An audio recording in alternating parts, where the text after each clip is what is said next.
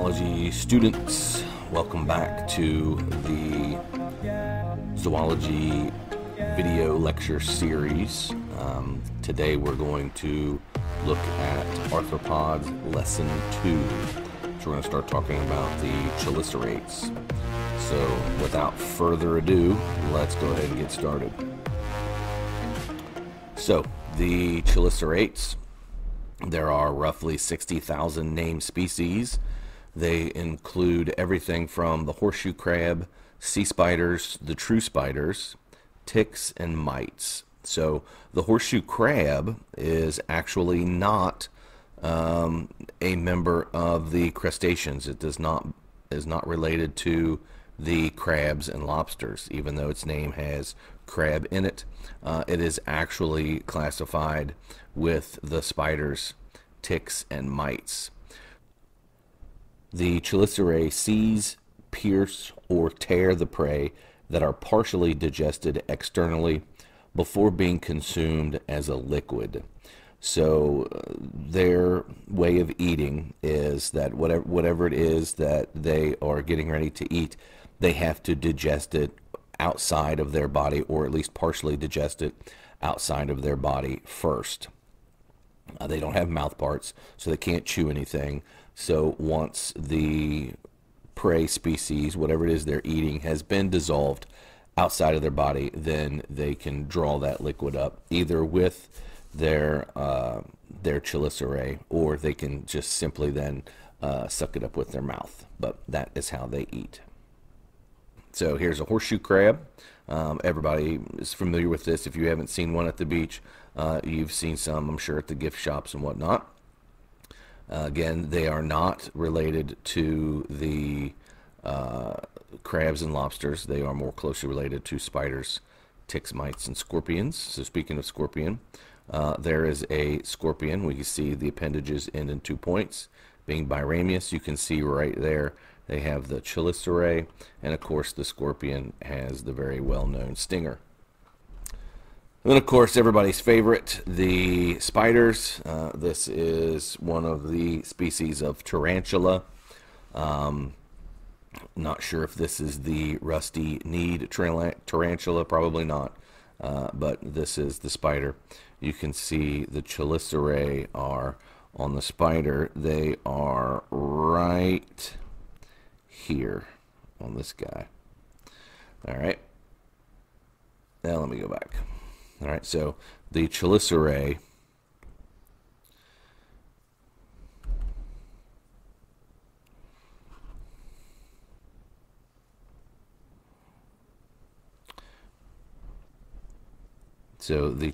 on the spider are right here.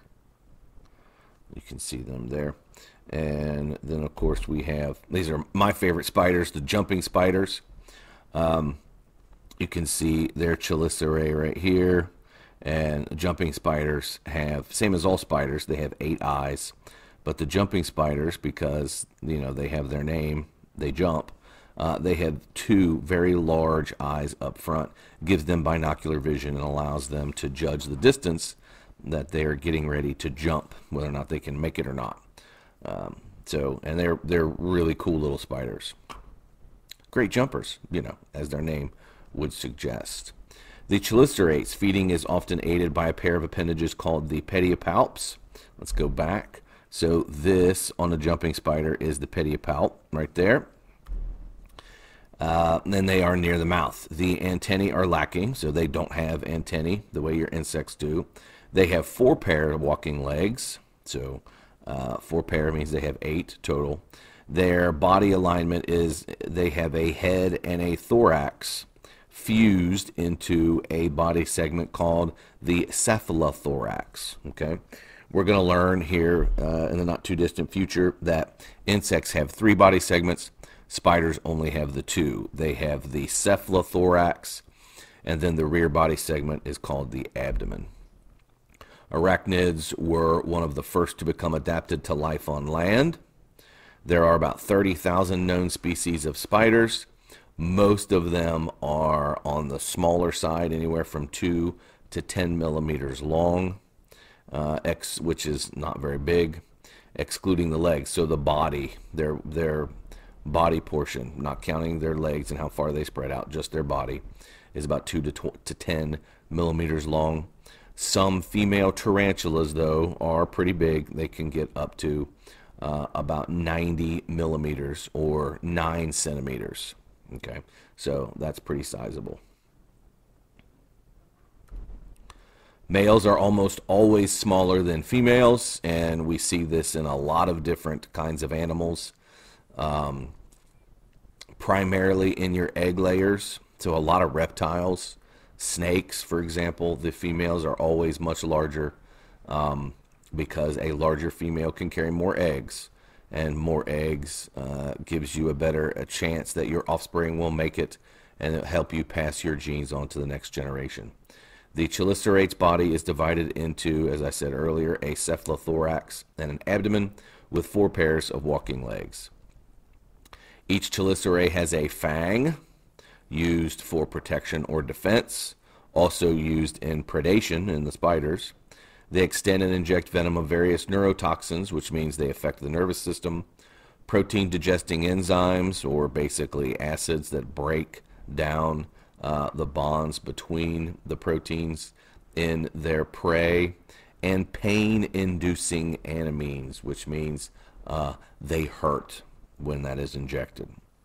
And if any of you have ever had a spider bite, you can attest they do sting. Some of the chelicerates will manipulate their food with their chelicerate or suck up this semi-liquid fluid inside their prey. The scorpions. There's a little 80s metal humor for you right there. The Scorpions there. The rock band in the 80s there out of Germany. But anyway, the real scorpions, the ones that we're going to talk about, this is their body plan. They have the pedipalps, which are the pinchers. The cephalothorax of the scorpion goes from right here. This is their head and body segment. So that means all of their legs are going to be attached to that side of the cephalothorax. Now, the scorpions are a little different. They have the abdomen and so their abdomen has 2. They have the pre-abdomen, which contains their organs, and then the post-abdomen is unique among the scorpions because that's their tail. And then, of course, the tail at the end has the telson, and that is where their stinger is. So, different from the spiders, they have that abdomen specialized to deliver that sting.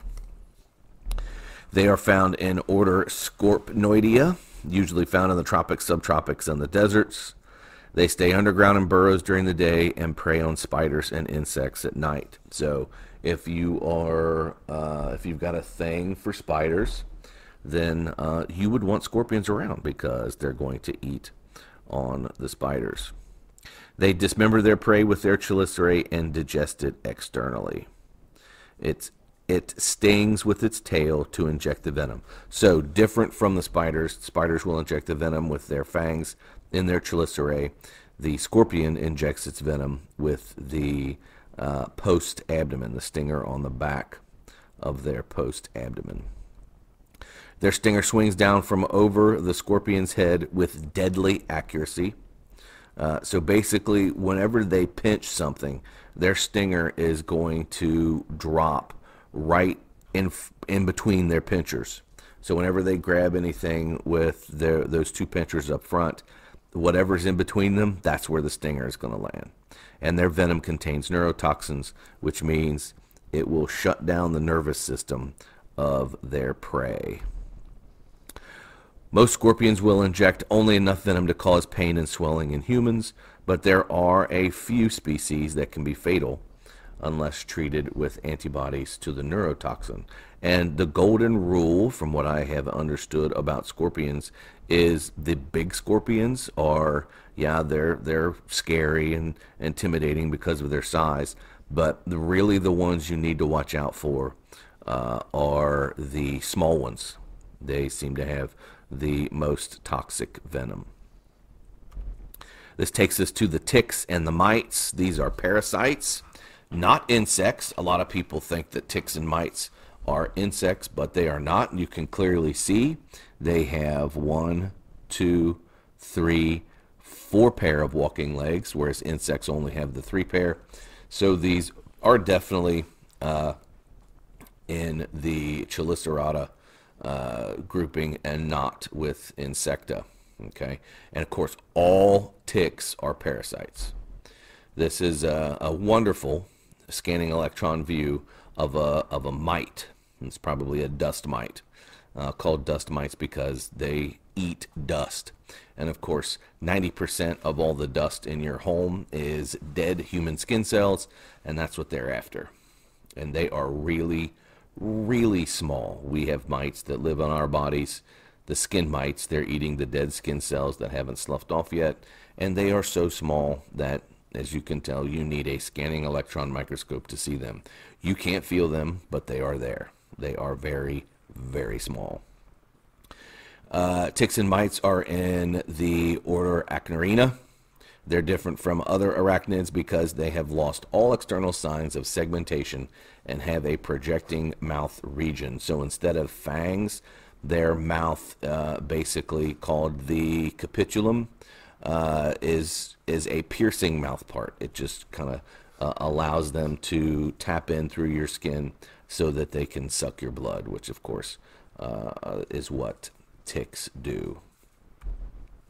There are about 30,000 known species and have been described, but it is believed that there are many other species that have not been classified yet. And as I said earlier, that all ticks are parasitic. And since mites are microscopic, you can't see them. That makes them pretty hard to find, which is probably why there are a bunch out there that have not been classified yet, was why they believe that.